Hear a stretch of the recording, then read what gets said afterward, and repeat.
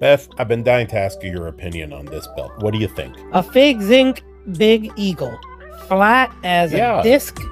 So what? And didn't you have to add weights to make it feel more realistic? Pass. Oh, come on. This is a classic No, belt. I'm not interested. It doesn't matter. Well, it's re-stoned and re-leathered. Well, good for you. Wow. Serge, you're a jerk. You know I hate this belt because it replaced the one that I like with blue leather. Dick.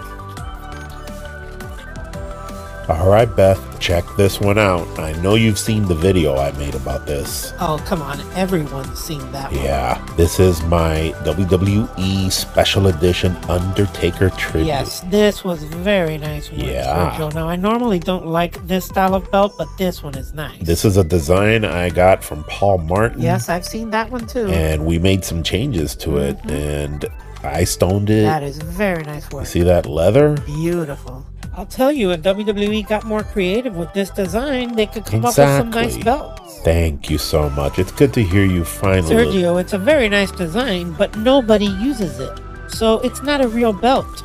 Not a real belt.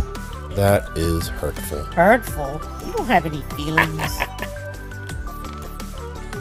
All right, Beth. Here is one of my favorites. The WWE UK title. First version. Serge, I don't care what version it is, that's a pretty belt. It really is. It's probably one of the nicest belts they've ever had. Damn right it is. That's what they should be using. Why aren't they using these more? Drives me crazy that they have a beautiful belt like this and Roman is still walking around with those two horrible belts. Well, I'm glad I finally made you happy. Honey, there is not much you can ever do to make me happy. Of course.